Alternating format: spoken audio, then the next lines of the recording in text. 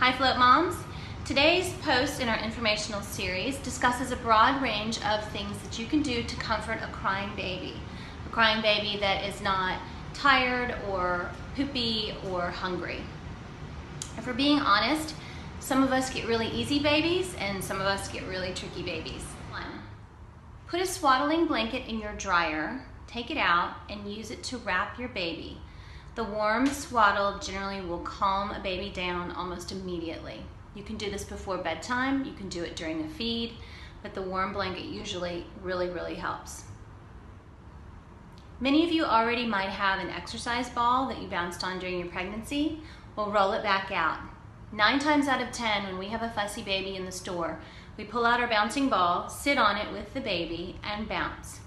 This helps soothe them, calm them, or whatever reason, maybe they're used to it from when you did it during your pregnancy. But if nothing else works, get out your bouncing ball and try that. If you don't have one, you can pick one up from your local sports store for about $10. Sometimes babies are bored. You can get out your boppy or a bolster pillow, lay your baby tummy and arms over the top with the knees kneeling down on the mat or the floor, and lay out some toys in front of your baby to look at. Not only does this help distract them and give them something new and interesting to look at, but it's also a great way for a gassy baby to find relief by being up on their knees, and it's also a great way for you to accomplish tummy time, especially for those babies that hate tummy time. Sometimes if a baby is fussy between that 4 and 7 p.m., I think we all know the time that I'm talking about, it's helpful for you to get into the bath with your baby. Not only will the running water sometimes soothe and comfort them, but being skin to skin in the warm water also feels good and takes them back to when they were newborn or in utero. If you have a baby that's fussy between 4 and 7 p.m., don't we all? You can put a towel in your dryer to warm it up, lay your baby tummy down on the towel, lower their diaper in the back, and use a little bit of lavender essential oil that's diluted in a carrier oil. Rub it on the bottom of their feet or on their bottom up to their lower back. If they're gassy, this will help relieve some of that tension that they feel in their lower back.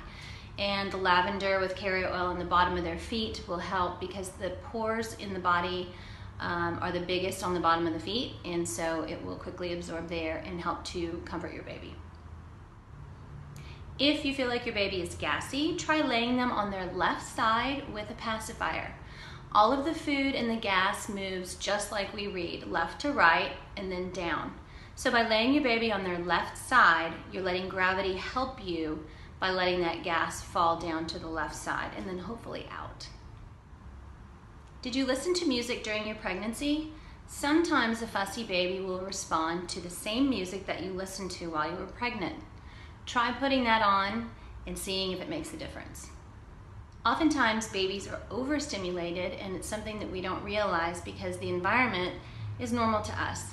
Try taking your baby into a dark room where there's no sound, no light, and really try to bring it down a notch and see if maybe just the lack of stimulation helps to calm them down.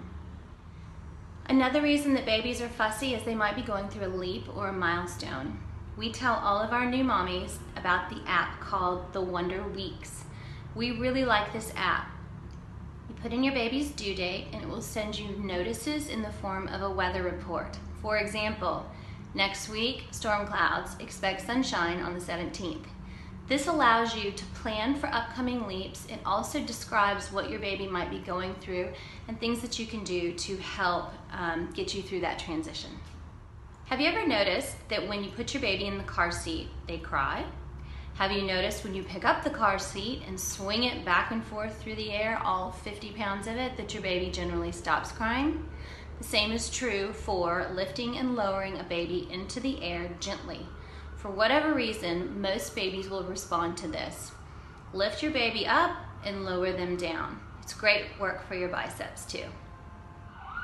The ceiling fan is tried and true, so if you have a fussy baby, try laying them underneath it and letting them watch it. If your baby is arching their back or spitting up frequently during the day and night and cries immediately when you lay them down, You might discuss with your pediatrician whether or not they think that your baby could have reflux. Many of our little friends are on reflux medication. It's very, very common, and it can be very effective to put your baby on medicine if you and your pediatrician decide that it's right for you. Lastly, talk to your pediatrician about a probiotic for your baby. Good gut health is very important for these little friends, and your pediatrician can make a suggestion for which probiotic might be good for you.